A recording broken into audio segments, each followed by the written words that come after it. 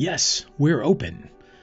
Living Faith with Needham UCC, a sermon podcast from the Congregational Church of Needham United Church of Christ, where no matter who you are or where you are on life's journey, you're invited and welcome. This sermon for Sunday, April 11th, 2021, is entitled, The Spirit's More. It's the last installment in our Grounded worship series, examining core concepts in our faith that shape what and how we believe. It's a reflection on a reading from 2 Corinthians chapter 3, verses 4 through 6, 12, and 17 through 18. If you enjoy this podcast and would like to learn more about our open and affirming ministry at the Congregational Church of Needham, simply head over to our website, www.needhamucc.org. Thank you. Our scripture reading today comes from the New Testament, from the letters of the early church, from the second letter to the church at Corinth, 2 Corinthians chapter 3, verses 4 through 6, 12, and 17 through 18. Let's listen together for a living word from God in these words from 2 Corinthians chapter 3. Such is the confidence that we have through Christ towards God. Not that we are competent of ourselves to claim anything as coming from us. Our competence is from God, who has made us competent to be ministers of a new covenant, not of letter, but of spirit. For the letter kills, but the Spirit gives life. Since then we have such a hope, we act with great boldness. Now the Lord is the Spirit, and where the Spirit of the Lord is, there is freedom.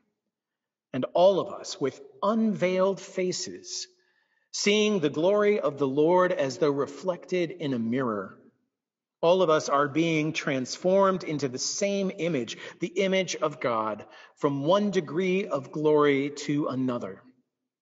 For this comes from the Lord, from the Spirit. Friends, God is still speaking to the world and to us. May our hearts be open to listen and to respond. Amen.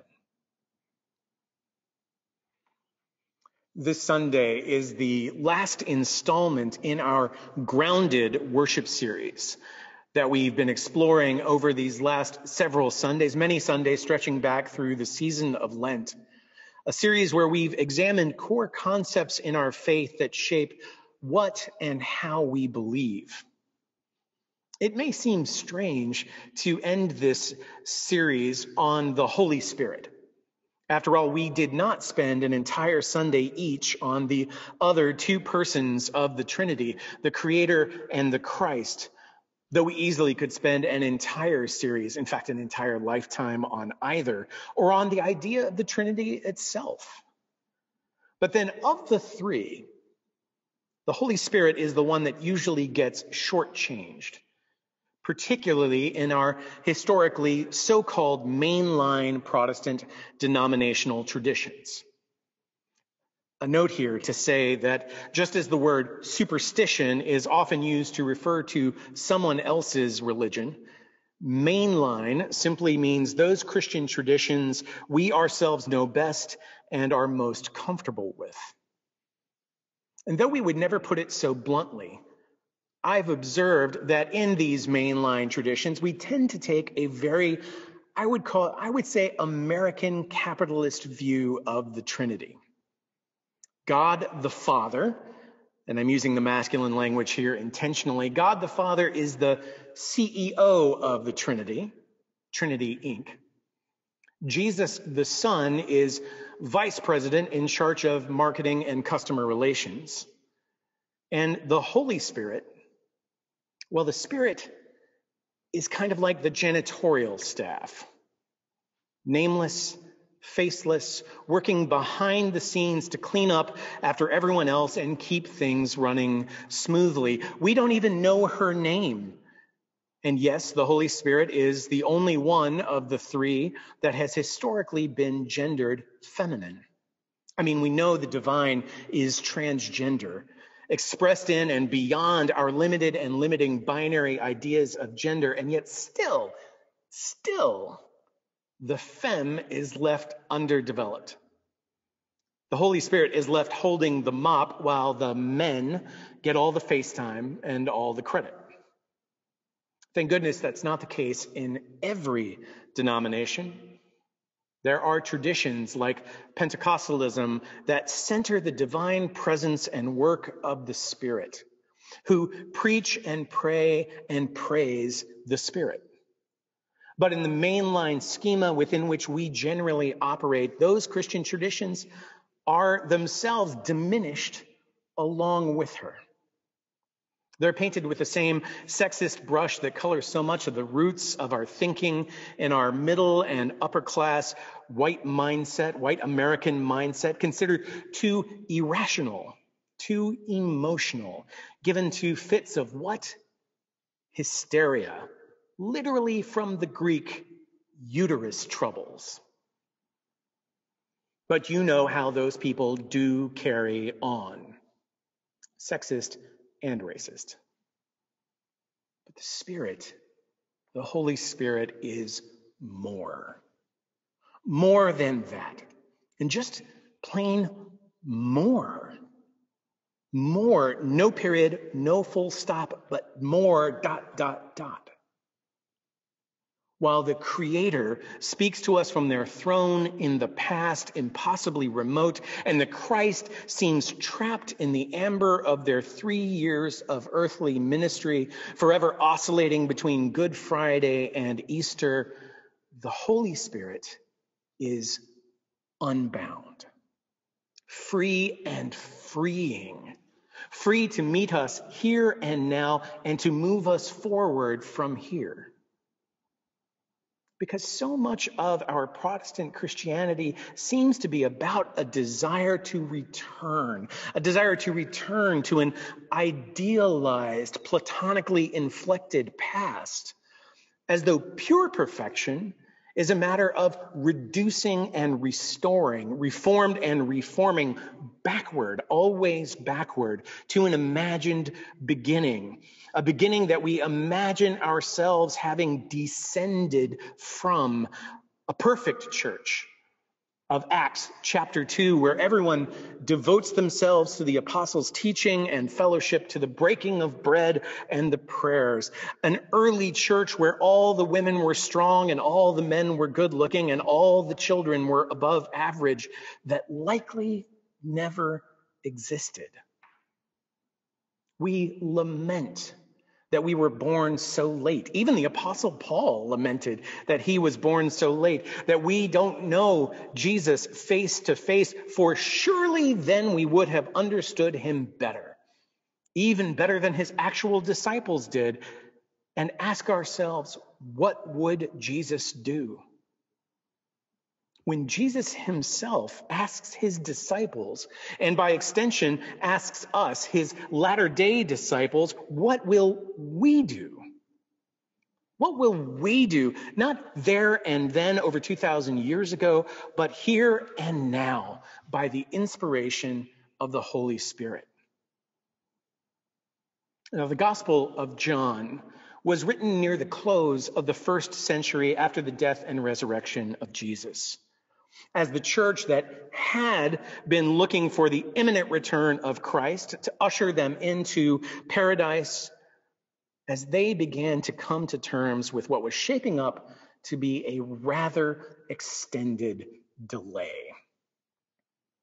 And so John's Jesus, as opposed to Matthew, Mark, and Luke's Jesus, John's Jesus spends a lot of private time with his disciples discussing the future. Whereas those other gospel communities wrote of the Last Supper as just one step on the road to the cross and beyond, John's gospel takes that brief scene and turns it into a lengthy after-dinner speech.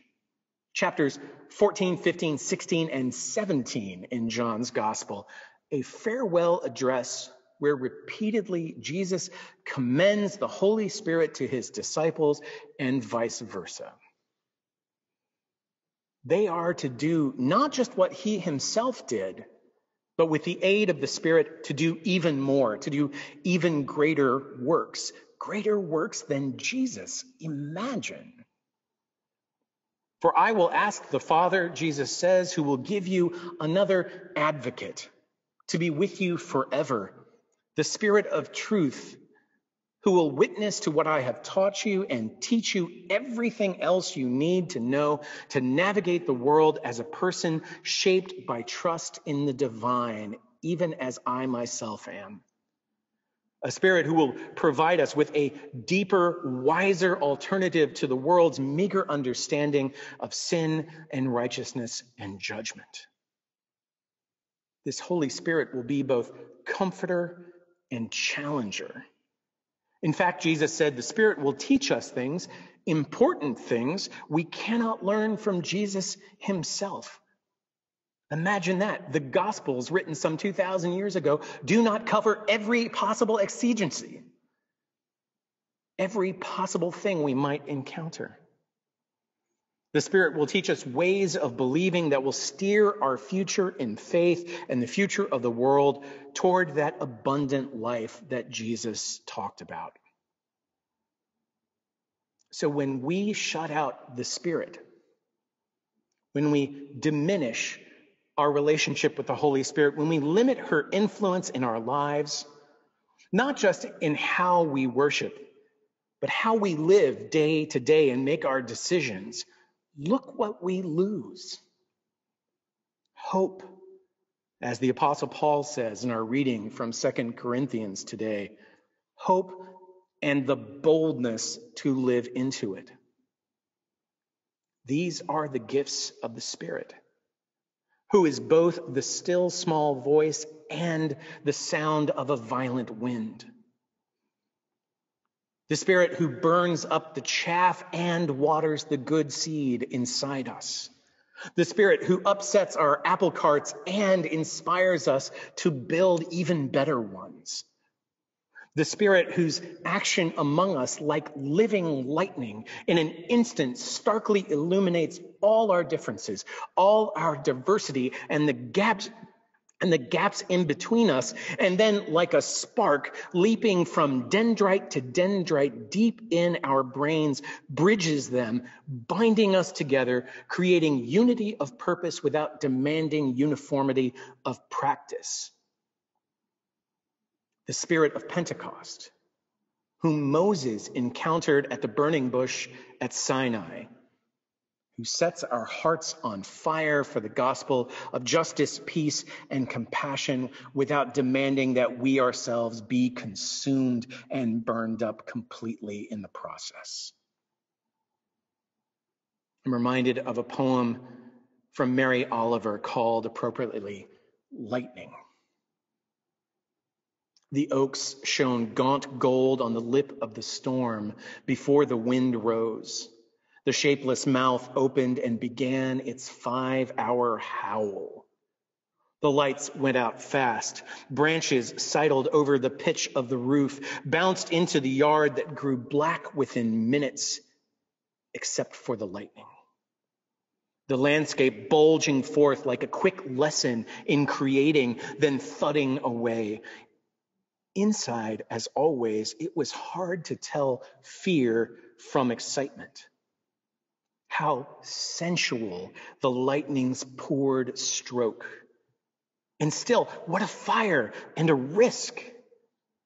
As always, the body wants to hide, wants to flow toward it, strives to balance while fear shouts, excitement shouts back and forth, each bolt a burning river tearing like escape through the dark field of the other.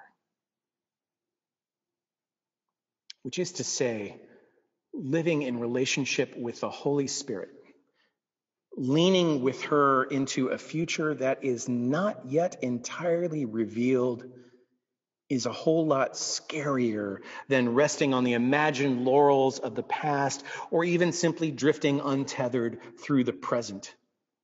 It's scary for us, And it's scary for the world watching us try to do it because we've always done it this way, or why bother at all? But both nostalgia and apathy are overrated and underperforming as life strategies. If our current situation as a nation, and if I may say, as a church, capital C church, is any proof, how can we hope to negotiate the curveballs that living in the real world, as Jesus did, constantly throws at us if we are constantly leaning backwards onto our back foot? How can we hope to move forward if we're struggling just to stand still while the world spins around us? The promise announced to us as followers in the way of Christ was never that we would endure unchanged, unfazed by life. Even stone statues crumble. Just ask Ozymandias. Even roofs leak. Just ask this building. But rather, the promise is that we would live lives worth living whenever we lived. That we would be changed in life-giving, love-giving ways, that we would in fact be transformed from one degree of glory to another and the world along with us. No, my friends, if we trust in the Holy Spirit, it is not a return to a once-upon-a-time Eden we're looking for. Those few of us who manage to hold on to the past properly and hold out against the demands of our ever-changing world. But a journey to a paradise we have not seen, that we are building stone by living stone, step by living step, sometimes one step forward and two steps back in collaboration with God, dancing with the Holy Spirit, all of us, all together. And she is one heck of a dancer. The Spirit of truth and freedom and comfort and challenge and affirmation and change and grace. She's got moves we can scarce imagine. And that's the point. That's the point, isn't it? As our old familiar steps find us fumbling to find our footing in these days. If the past year has taught us anything, it's that we can do hard things. We can find new ways of doing and being church together, ways that allow us to live quite literally in this pandemic moment, and to live more fully and freely as we discover that our old ways weren't quite as successful or universally beloved as we'd like to tell ourselves they were. But now, in this moment, friends, in every moment, the Spirit is holding out her hand to us, inviting us. Shall we dance?